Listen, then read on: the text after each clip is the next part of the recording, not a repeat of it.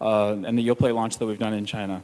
My name is Peter Everett. I've worked with General Mills for over 15 years. I've worked in a variety of different markets around the world with General Mills.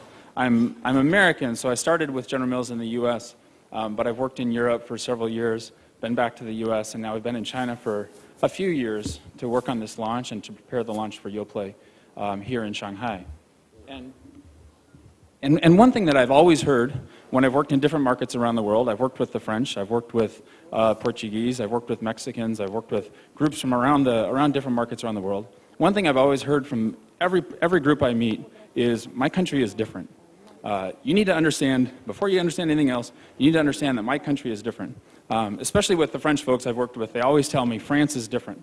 When I'm in Mexico, they tell me, the thing you need to really understand is Mexico is different.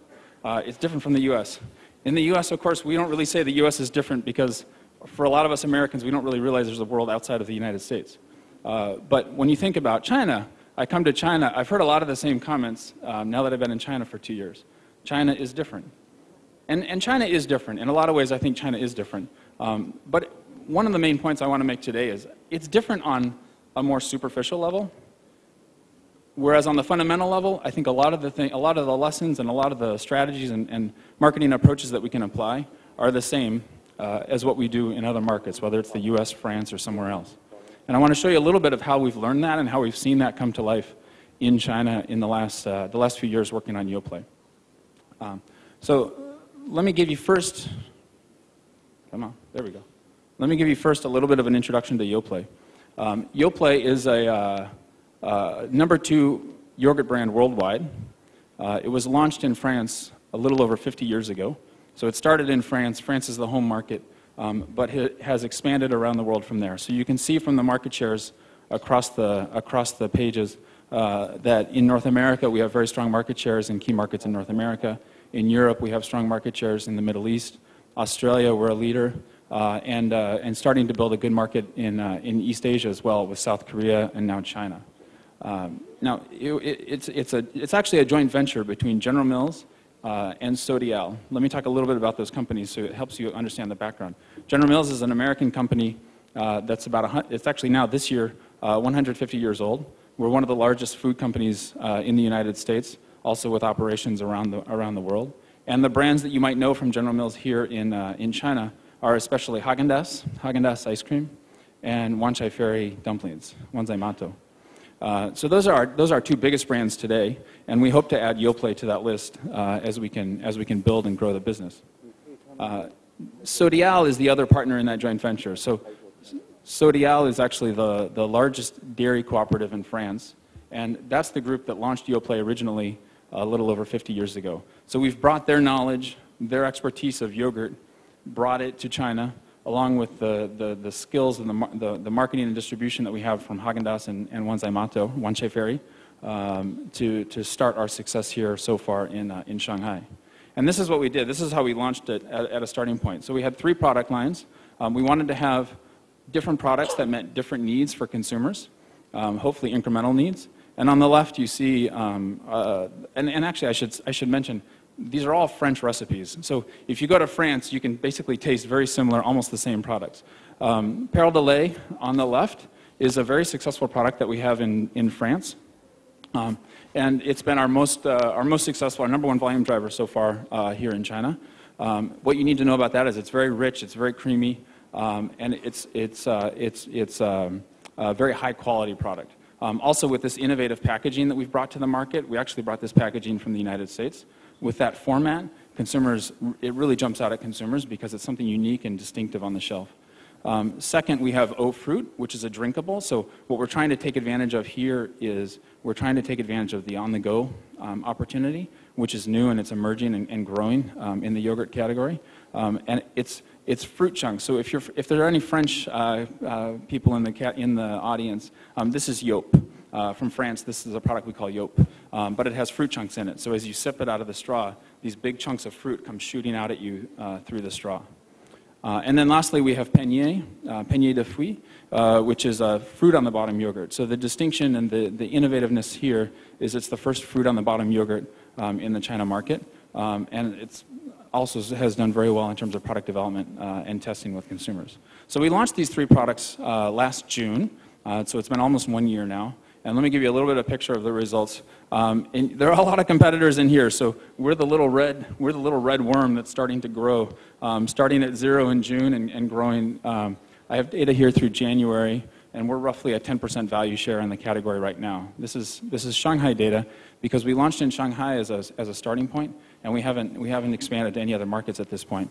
But you can see we feel good about the results because we have kind of entered this scrum of competitors that are roughly 10% value share. So we still have a long ways to go. That's not a good end result for us, but it's a good result for the first few months. And we've learned a few things. I think we still have certainly a lot more details to learn, a lot more things to learn about the category and how we can take advantage of the opportunity in the category here and grow the category with consumers. But we've learned a few things, and I want to share just a few of the things that we've learned today to give you some idea of how I think China is actually not different versus other markets. The first point that is important is, even on global products, you need to generate local insights. And our strategy at General Mills and in Yoplait is we have great global products. So we want to take those products that might exist in other markets like France and find ways to identify which of these can we bring to China. So we're not trying to create new products necessarily. We're looking at what do we already have and how can we bring them to China. But that requires local insights. And that is one thing that's actually common across all markets is we need to develop those local insights. You'll see it on Perle de Lait. I'll show you an example of how we do that. And I'll also explain a little bit of the process of how we get there. Second, we need to build categories to find new sources of growth. And this is something that, as I've been in China for a few years, I've become more passionate about. Because when you see the nature of competition in China, it's different in every category, of course. But the nature of competition in China is such that a lot of times competitors are competing against each other rather than building new categories, or building new segments to build their categories. And I want to show you how that looks in the yogurt category. And then lastly, we need to generate real consumer value in China's new normal. So we talk a lot about new normal. It's a phrase that gets thrown around a lot. But we can still drive growth in that new normal, even if the economy is slowing a little bit and the nature of consumption might shift. We can still drive growth. And in yogurt in Shanghai, the growth is actually accelerating right now. And that's because there's real value that's being created for consumers. Not just by Yoplait. There are other brands that are doing it well as well. But there's real value that's being created for consumers. So to understand the first point, to talk about local insights, you need to understand a little bit about Perle de Lait and a little bit about the category. So let me start by explaining a few things about the yogurt category here in China. The first is most yogurts are very thin.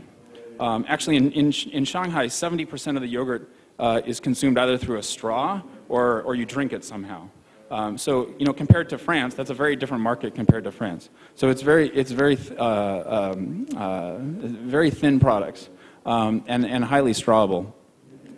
So a spoonable yogurt like this is quite different. And Perle de Lait is very thick. The differentiation, one of the key differentiations of this product is, as you can see in our advertising, is you can actually hold a spoon upside down and the product will stay on the spoon. That's how thick this yogurt is. So it's very different.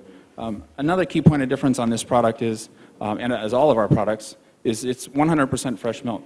So consumers in China have a big concern about milk and milk quality. And having worked in different markets, I've never seen somebody ask so much about the ingredients and the nature of the ingredient and where it comes from.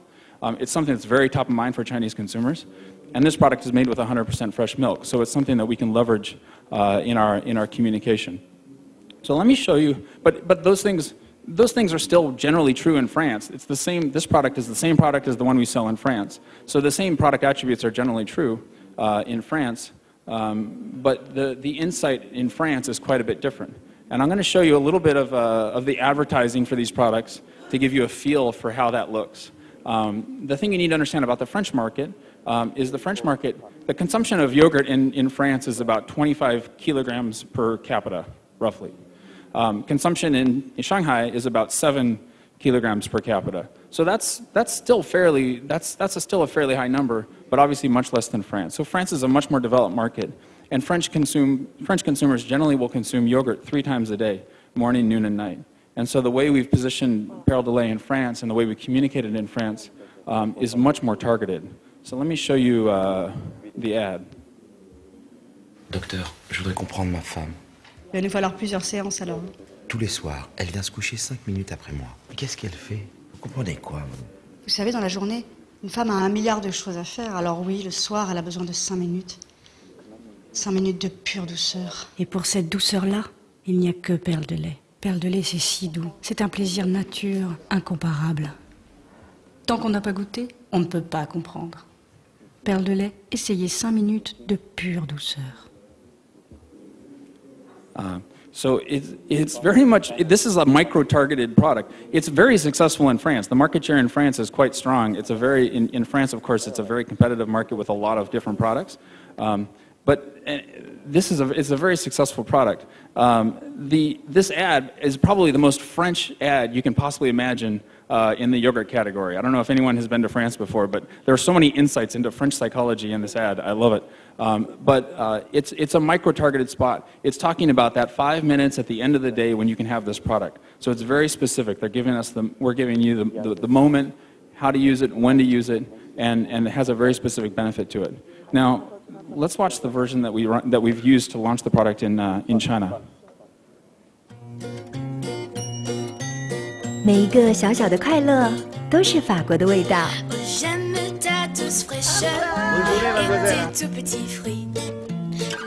就像一勺优诺法式酸奶，100%生牛乳，融合水果的浓醇。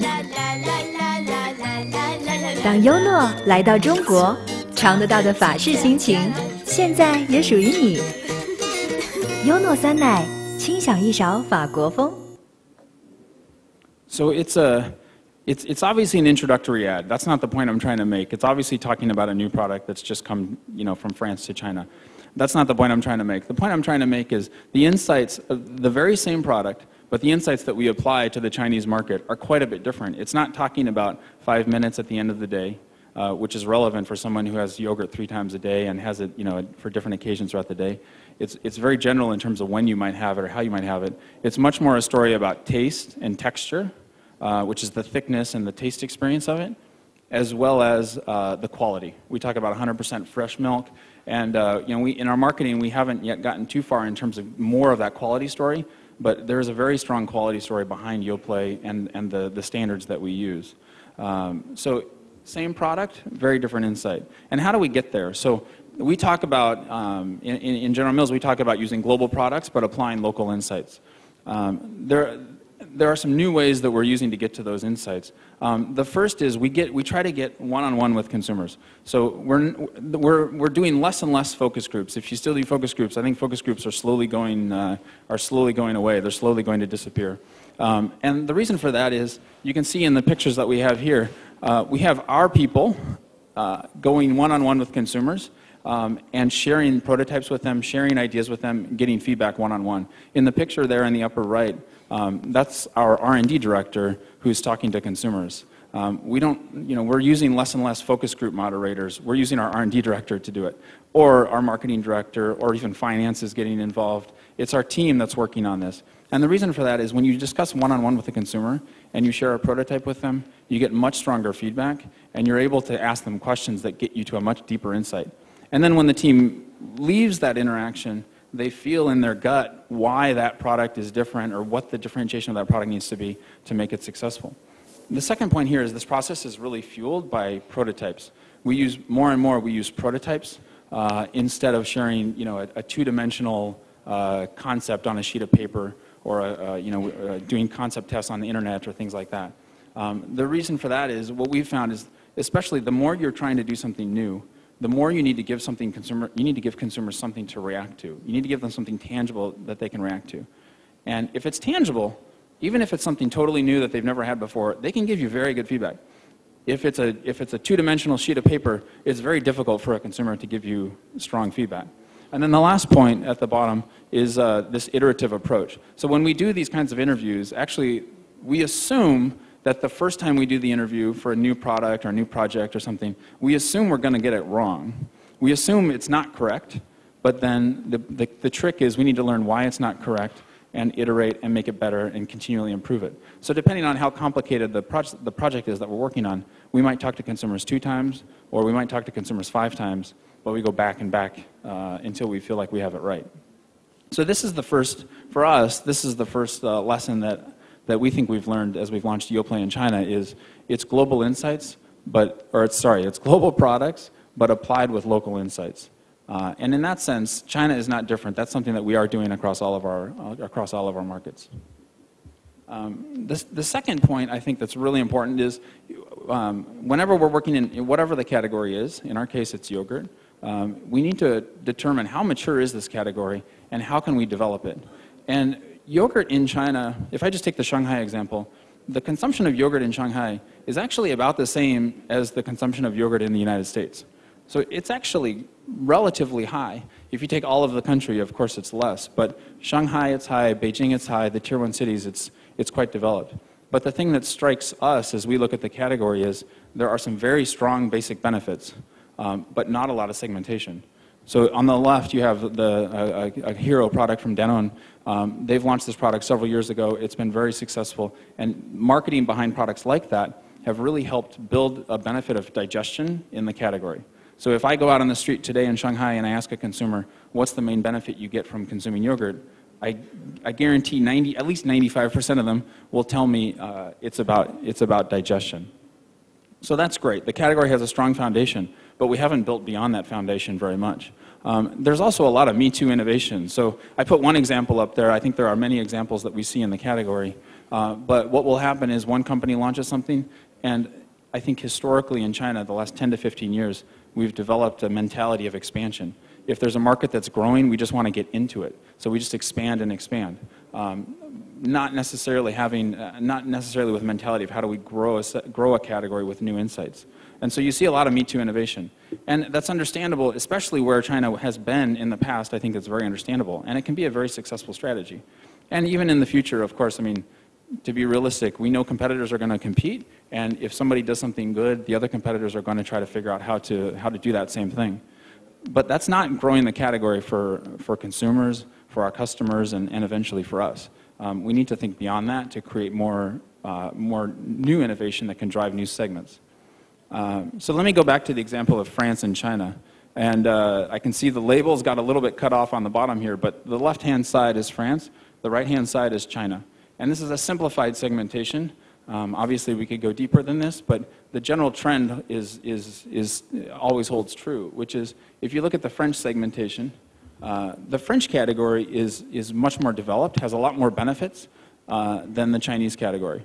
And again, we still think the Chinese category, at least in the Tier 1 cities, the consumption is quite high, but the number of benefits is quite limited to the consumer. So if you're a consumer today and you go to a Carrefour, for example, there's a big shelf, but the products are all doing very different shades of the same benefit.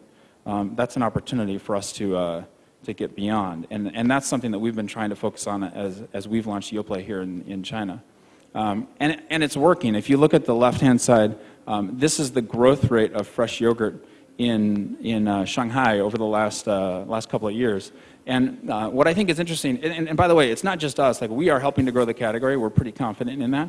But there's a lot more growth that's going on than just Yoplait. But where the growth is coming from is it's coming from the brands and the products that are bringing new benefits to consumers. So what I think is interesting here is, we talk a lot about how China is slowing down, the economy is slowing down. But what's happening is actually in the fresh yogurt category in Shanghai is it's accelerating. And that's because of the innovation that some of these competitors have brought. So we need, in summary, the second lesson, we need to find ways to build new segments to the categories. We see it works, even when the economy might be slowing down, it can drive a lot of growth for us. And the way we do that is not through Me Too innovation, it's by finding new jobs that need to be done for consumers. In General Mills, we talk a lot about jobs because, in the old world, we used to talk about targeting a product to a 25-year-old woman, or targeting a product to a mom with 3 kids, or targeting a product to a 55-year-old, older adult. We don't really do that anymore because what we've learned is what's less important is age, income, maybe ethnicity, those sorts of things. What's more important is understanding the job that the product does.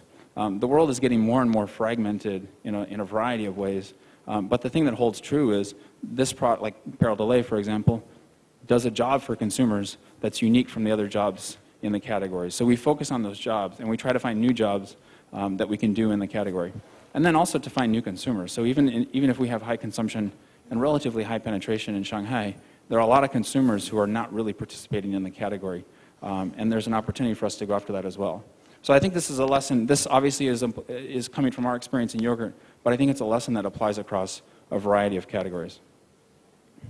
And then the last point, the last thing that we've seen in our research so far is, even with the new normal, even with the economy maybe slowing down a little bit, consumers are still willing to pay for value. And if you offer them value, they're willing to pay a higher price. So this is a very generalistic chart on the category, but in general, the products on the left and the history of the category has been more products that are generally priced around 2 to 6 RMB per serving. That's interesting. That's kind of a wide range. If I compare it to my experience in the United States, usually the price range within a category is much narrower. But over the last few years, what's happened is there have been some new competitors that have been launching more premium products. And if we take these 4 products, so 2 of them are Yoplait, 2 of them are our competitors, but these 4 products have been driving actually quite a bit of growth in the category. And they're priced at 2 to 3 times the category average. So to give you an idea, like the category average right now in Shanghai is about 22 RMB per kilogram, and the products on the right are generally priced around 50 to 60 RMB per kilogram. So it's a much higher price point. And I have to tell you, as an American and having worked in Europe, you generally don't see that sort of significant gap in price in our categories in other markets. When you come to China, the reason those products are more expensive is they're using really significantly higher quality ingredients. They've got different, more differentiated packaging, things like that helps them to drive value for consumers. And so there's a reason for that price gap, but consumers are willing to pay for that extra price if they see that there's a tangible value in it. And some of these products on the right, you can see that you can see that they are. And McKinsey shed some interesting light on this recently. There was a report that came out. Perhaps you've seen it. If you haven't, I suggest you take a look at it. This is one chart that I borrowed from the McKinsey presentation, which is about consumer confidence and maybe gives us a little bit of a hint on consumer willingness to pay.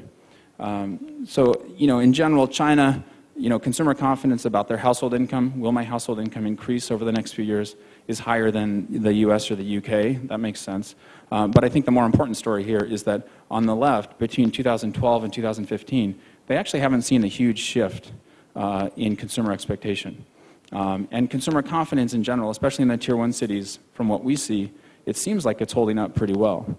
Now, I do think I do think that's something we have to watch. I think over time, as we see the economy continue to move the way that it's moving, we need to be careful on this because it can change over time.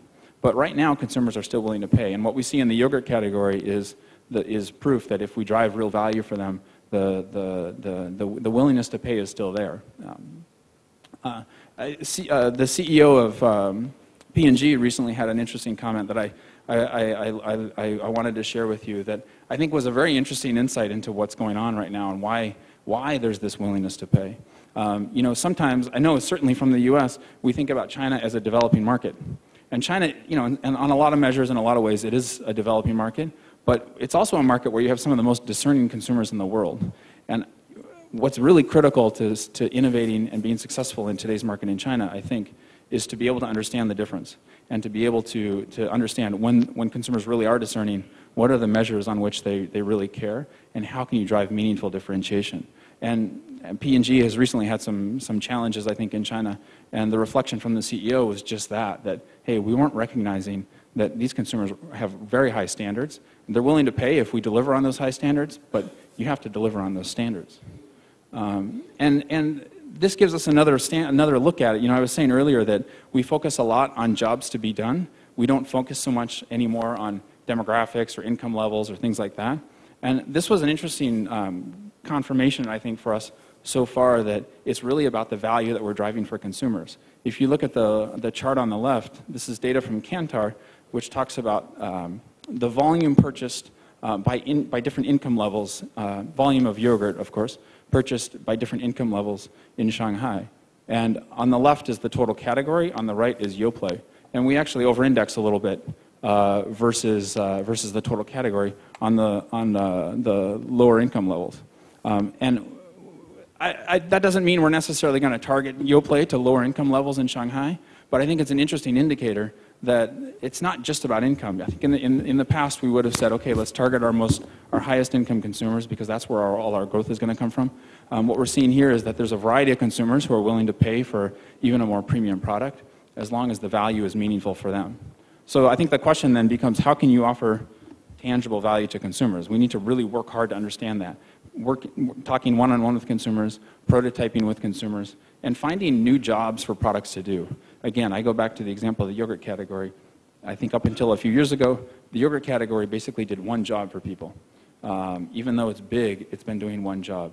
Now what we're trying to do is find ways to create more jobs for this category to do so that we've got differentiation against new areas. And when you think about, obviously in food and beverage, a lot of times we talk about that sort of really basic trinity of taste, health, and convenience.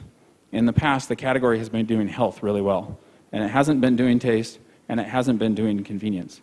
And of course, we could go and we could talk to consumers about the current products, and we could tell them, we could ask them, how do you feel about the taste of the current products? And actually, we did that a little bit.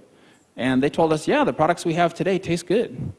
And we could ask them about convenience as well, and we did a little bit of that as well. And consumers told us, yeah, the products today are pretty convenient.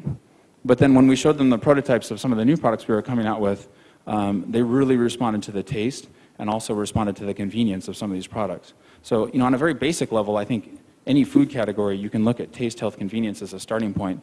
And then if we use the French example, the French category on some level gives us some inspiration for what are the future segments, what are the future jobs that the category can do for consumers. So I think that's where we're trying to go. And at the end of the day, what we're trying to do is we're trying to solve problems for consumers. When we talk about jobs, that's about solving problems or providing a new experience for them. They may not know that they want, or they may not know that they would appreciate, but when they see the prototype or they see the product, they immediately respond to it. And so I've tried to share with you a few ideas, a few thoughts, and a few numbers from what we've seen from our launch. So that's kind of nice. It's some nice theories and some nice numbers. What really matters to us at General Mills and Yoplait, we talk about we serve the world by making food that people love. And this is a picture. It's a little bit grainy because it came from a consumer via WeChat. But this is a picture that for us, this is the proof of what we're doing. We're making products that consumers love. And that's how we're going to grow the yogurt category, hopefully grow our business over time. And I think this is the opportunity for all of us as we think about how we can grow our brands and our categories. Thank you. Okay, 现在我来简单的介绍一下。 Now, let's say a few words about Peter. Peter is the SBO director of Yoplait China, COO of Greater China General Mills. He has 17 years of working experience with General Mills, and he has worked on different positions.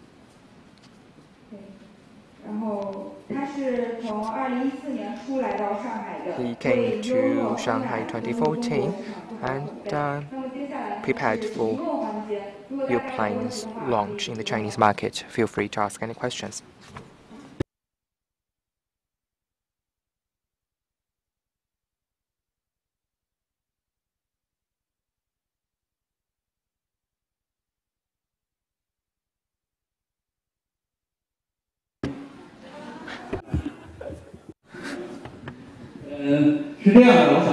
I have a question. It's a rather simple question. Now, in terms of shelf life for yogurt and seasonality, if you do e-commerce, now summer is not a good time for the transportation of yogurt.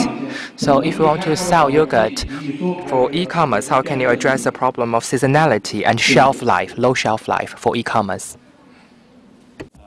Yeah, that's a good question. And obviously, e-commerce, everyone is paying a lot of attention to e-commerce today in China with the fantastic growth rates that we have in some categories. In yogurt, based on the numbers that we have, that we see, the category is still relatively low in terms of growth rates in e-commerce, maybe low single digits, or low, yeah, that's right, low single digits. but it's something that we're starting to explore. In summer, it's not, in the big cities, it's not really that much of a problem because the cold chain has become more and more developed. So, of course, it's more expensive for us than to deliver an ambient product because you have to have trucks that are equipped to maintain the right temperature. And we spend a lot of time and attention on the temperature of those trucks and how we can maintain the temperature of those trucks over time. But it's something that we're able to do. We're also working with consumers to try to understand when they're buying over e-commerce. I think it's a different purchase occasion. It's a different way to purchase, and it's a different mentality. So we probably need to optimize the product offering either through the packaging or through other means to make sure that it's something that it's targeted to e-commerce.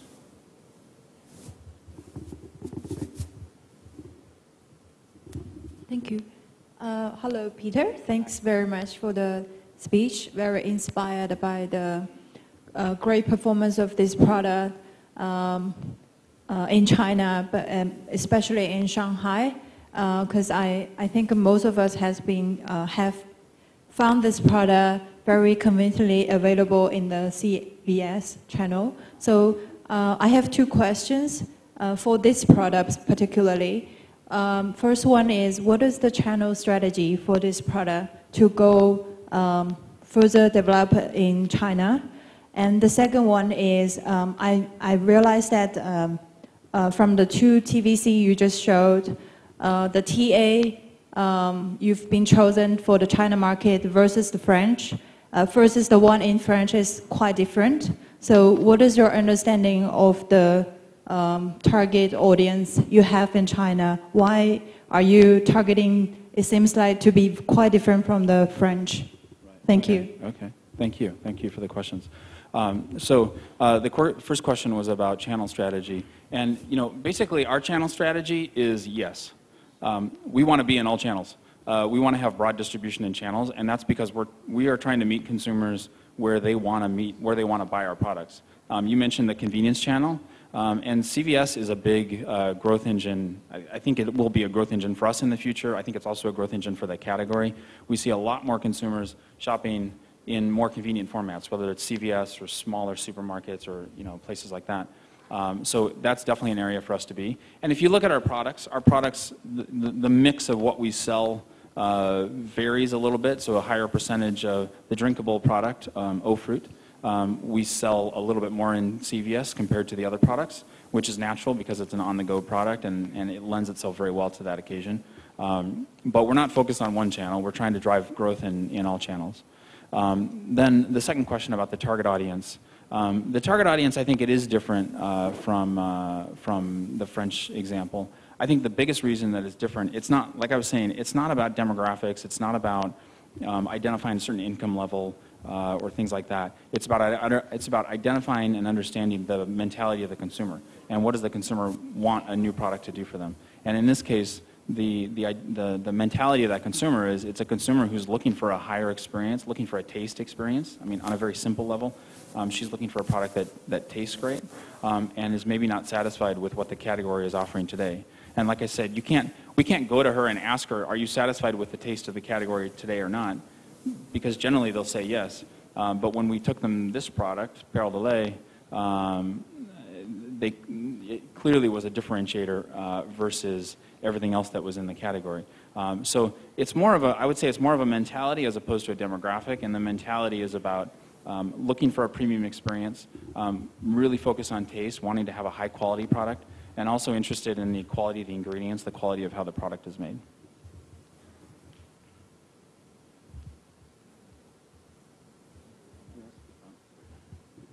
Thanks for the speech. It's very good. So I have a question is more on the trends, because you've been talking about the flavors, indulgence, and also convenience and benefits to consumers.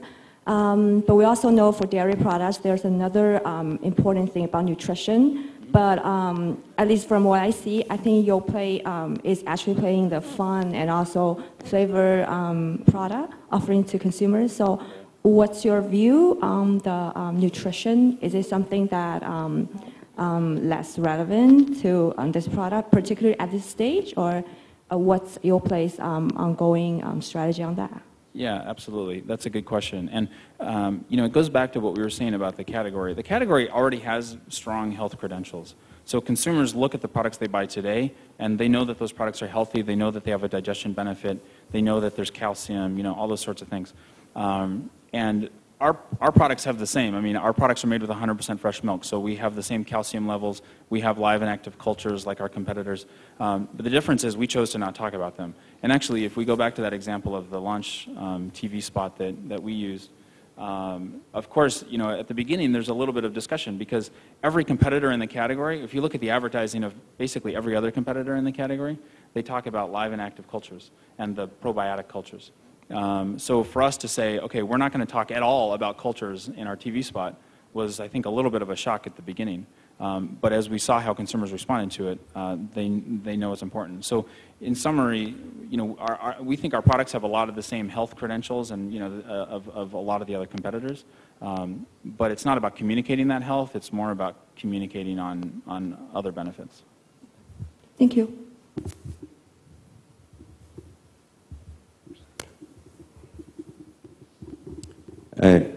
你好 Peter， 我问2个问题，第一个问题可能是个常识性的问题，就像因为我是2个小朋友的父亲，我想问问那个小朋友。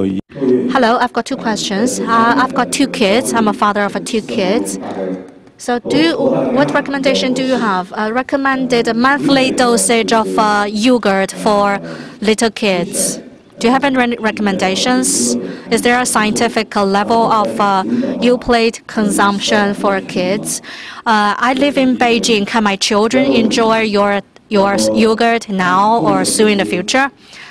My second question is, dairy products or milk-based products, the major determinant of its quality, it's a raw material, namely the milk.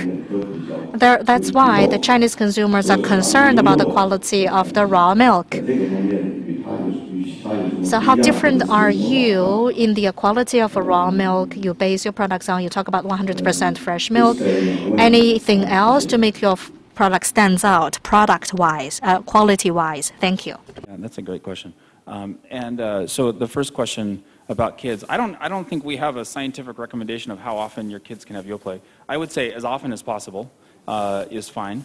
My kids have it at least twice a day, so that seems to be working well for them.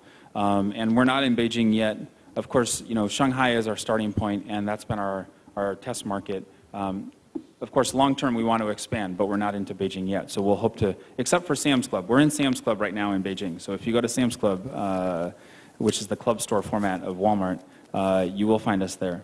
On the second question about the milk, it's a good question. And this is an interesting thing where with consumers, we need to find a very simple way to communicate the quality of the milk and to signal the quality of the milk. Because if we get deep into the technical explanation, we're going to lose them and it's not going to mean anything. So that's why we've chosen to focus on 100% fresh milk. There are a variety of different things that we do in terms of how we handle the milk that I think are different and unique versus what our competitors are doing.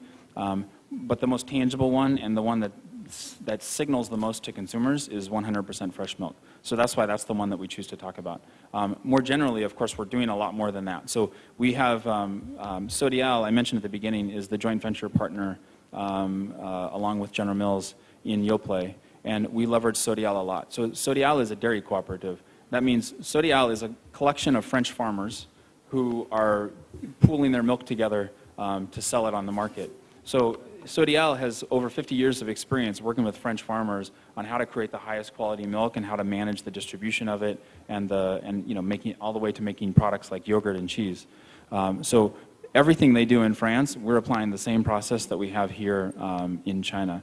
And we have a variety of technical measures that we measure the quality of our milk on. And the interesting thing is if you compare the quality of our milk here in China to the quality of the milk that we get in France, it's very, very similar. In some ways it's even better.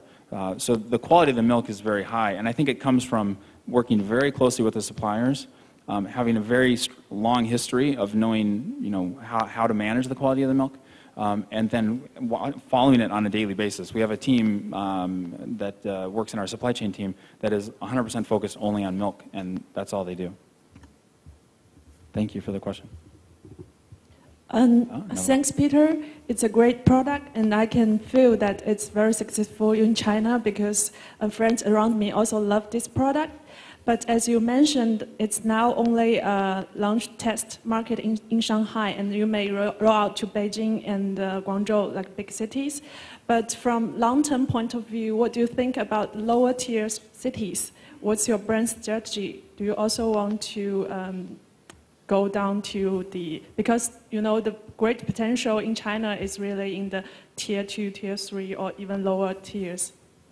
Yeah, absolutely. And Yoplait, of course, long term, our 10-year, 15-year view, it's not exclusively a tier 1 city sort of product. There are, and right around us, in Jiangsu province, Zhejiang province, obviously there are consumers who really value a product like this as well. So we'll start to expand. I can't say that we have any firm plans, or I can't tell you what the plans might be. But of course, longer term, that's something that we think. Look, all of the same rules that we talked about here apply to people in Nanjing or in Wenzhou or in Wuhan, just the way they apply to people in Shanghai or Beijing. Now, it might be that the category is not quite as developed, or in some cases the cold chain might not be as developed, and maybe the retail environment is not as developed. But as those things develop, I think these same rules apply, and we'll be looking forward to that opportunity. Okay, one more question. Hello, I have a question. Thank you. My question is, Yoplait in the category of yogurt. Are you developing or are you planning to develop a low sugar yogurt? Do you offer low sugar yogurt? If the answer is yes, do you consider the addition of sweeteners or additives? What's your take on including sweeteners and additives to your products? Thank you. So the first way that we address that is we address it by the taste that consumers want. And so our products have been developed closely with consumers, giving them prototypes, telling us, among other things, what is the sweetness level that you want in the product, and trying to optimize to that sweetness level that consumers want. So we're pretty happy with what we have right now. Of course, in the future, who knows? Anything is possible. If you look at our ingredient list today, you can see how much sugar there is in the product, and the taste has been well received by consumers. When it comes to those kinds of sweeteners, I think one of the things that's really important for us at Yoplait is we have very clean label products, and we're very proud of the label. If you look at the ingredient list, it's a very simple ingredient list. And if you look at Perle de Lait plain yogurt, it only has a few ingredients on the list. And that's something that, again, that's what consumers value. As we've talked to consumers about the product and what's different versus the other products they buy today, as well as what do they want for the future, that's something that simple label is something that's really important to them. And I think certainly we'll work to continue that benefit. Okay. Thank you very much. I hope it was interesting and useful. Thank you.